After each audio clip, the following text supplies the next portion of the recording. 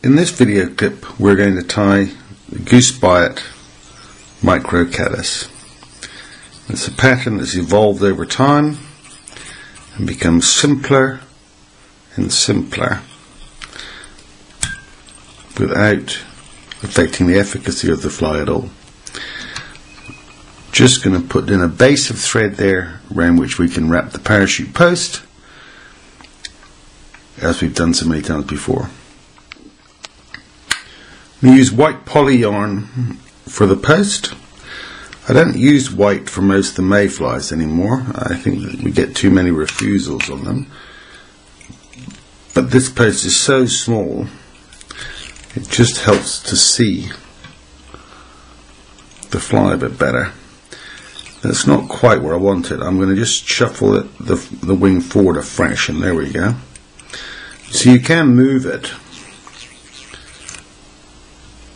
to get it in the right position. We're going to just tie it down nice and tight at the base.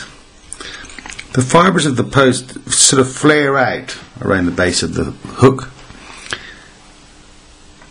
so it allows you to be able to tie it down fairly firmly. Now we're going to take the wraps of thread up the post in touching turns. Remember to support the post with your non-tying hand when you pull tight, otherwise it will unravel like that.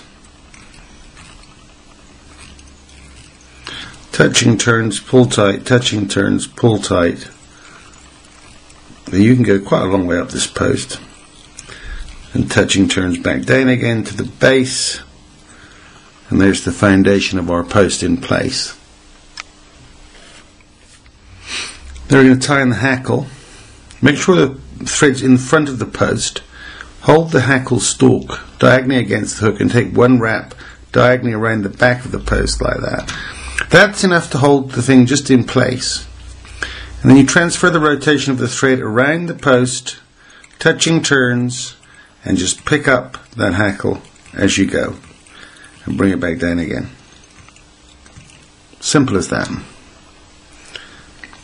Now we're going to carry on wrapping the thread around the hook shank. You can see I'm picking up the tag end stalk of that hackle. So I haven't had to pick up the scissors, haven't had to trim it, just trapped it into the body, nice and easy.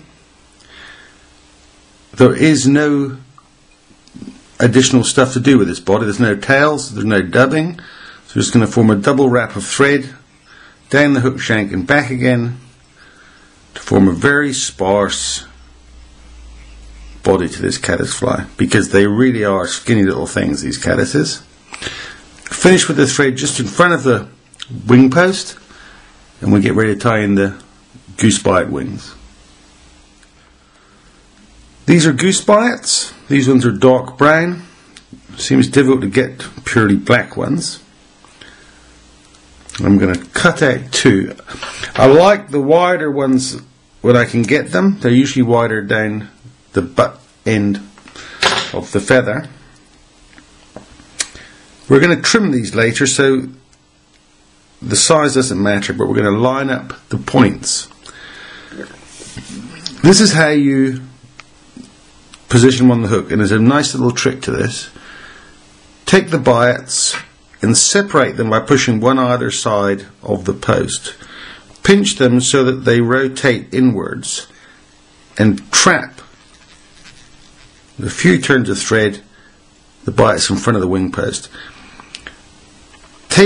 Whilst you're still holding the wings, take the thread around the back of the post, pull tight, and you end up with the biots in the position that you want. Maybe a little bit of tugging. There we go. We're going to trim those later, but that's the easiest way to tie them in. Now I'm just going to trim off the points of those biots where we tied them in front of the hook. Form a neat little head of thread, and importantly again, change the rotation of the thread to around the post, and we're going to get ready to tie in the hackle. Having tipped the hook in the vise, take the hackle pliers,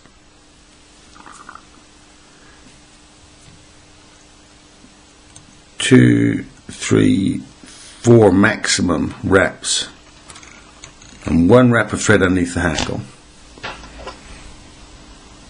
Trim off the excess, and then we're going to do our little super glued whip finish again. It's the only thing I use on these parachute flies. Moisten the thread, 1, 2 wraps underneath the hackle and around the post. Support it with your thumbnail and just pull nice and firmly for a couple of seconds. Trim off the thread. Now we're going to put the fly upright in the vise. Trim off any fibres that are pointing down that we've got caught up in the whip finish. Trim off the post. Remember, it's only there as a sighter. It's not supposed to imitate anything on the actual fly. These ones are playing up a little tiny bit. They're a little bit thin. But match the biots in a nice tent shape. Trim them off an angle. And there is our Goose Biot Caddis, Micro Caddis. This is a tremendously simple fly. Very sparse because the real ones are. You can improve the visibility by just squashing that post a little bit like that. Because it's not supposed to be imitating anything, it's just so you can see it on the water. This fly has accounted for literally thousands of fish when they're feeding on small caddis flies. And it works remarkably well even when they aren't. The Biot Micro Caddis, tie it down to size 20, maybe 22 even, on occasion. I tie them in dark, black, and also a lighter tan colour, but you can tie them any colour version you like. Very effective, very simple, fantastic guide fly.